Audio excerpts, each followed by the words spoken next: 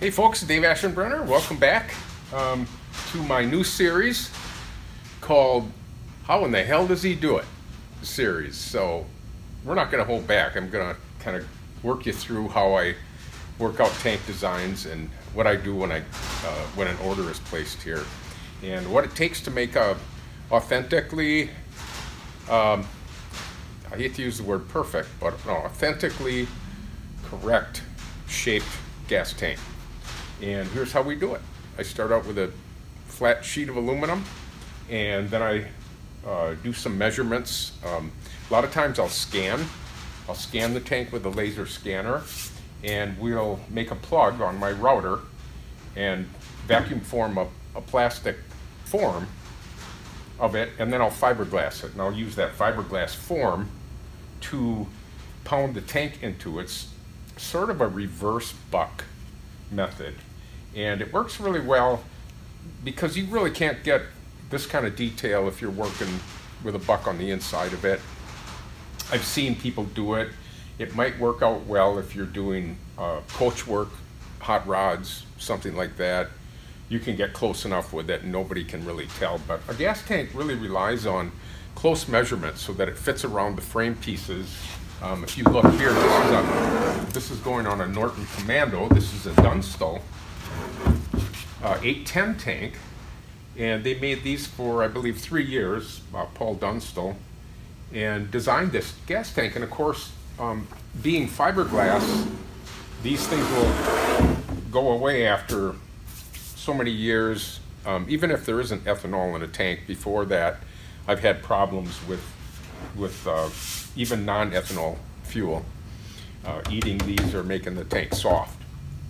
So we're doing a reproduction of this. The only caveat here, if you look at this reproduction tank, we placed the cap, relocated the cap to the center of the tank, and the reason for that is when we go to weld the bung in, there's a welded in bung in, we actually screw, we'll actually screw the cap into it. This is the original Ciandis gas cap that goes on here. They make a filler neck that screws in, and to do that, you'll see I beat the flanges down in here, and when you install it, it's welded around the bottom here, so you don't have any weld around the top. And I can show you an example of that. Probably in my next video, I'll show you a finished tank that has that bung welded into it. But in the meantime, you can see the squared off corners. This is kind of tough. We made this tank in 3 pieces. We made the 2 sides, and those were beat into the mold very carefully.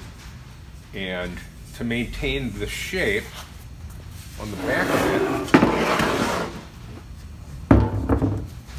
has a very pronounced flat where the seat comes up against the back of it, has a very pronounced line that goes across, continuous line that goes across the top here, and then the continuous line that goes across for the flat seat front has to match the seat, etc.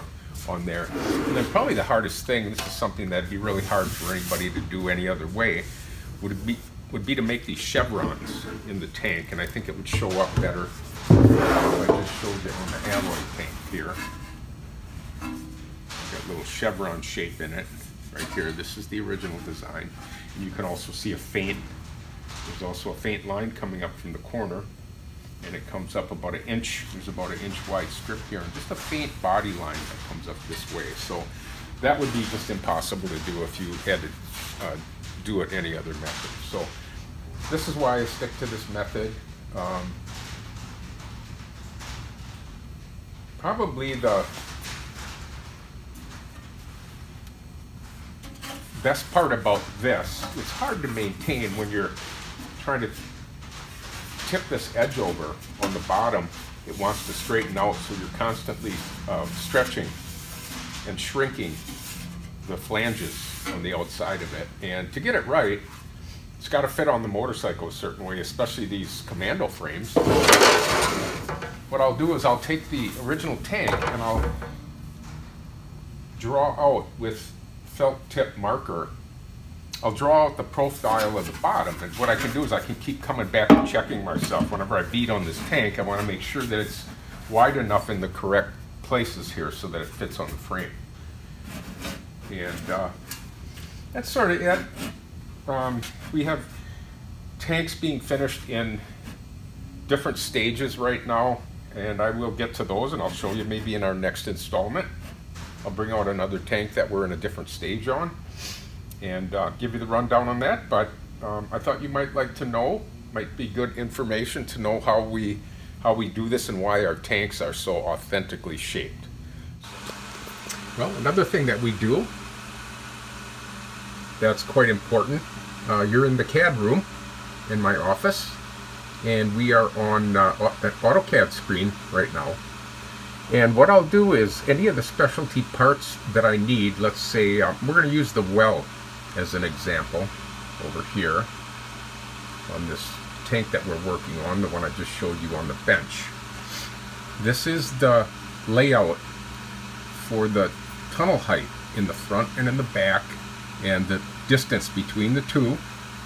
We laid this out so we can cut the sheet metal. This is basically a sheet metal layout template.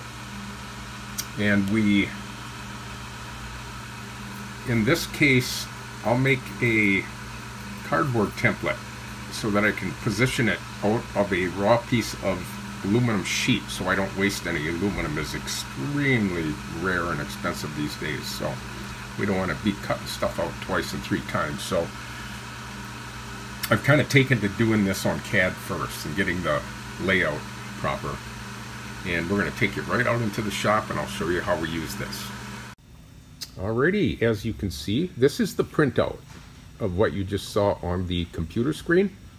And this just gives me some layout dimensions for this and a center line. Important to put that center line there. Then I transferred everything over to a piece of cardboard and cut it out.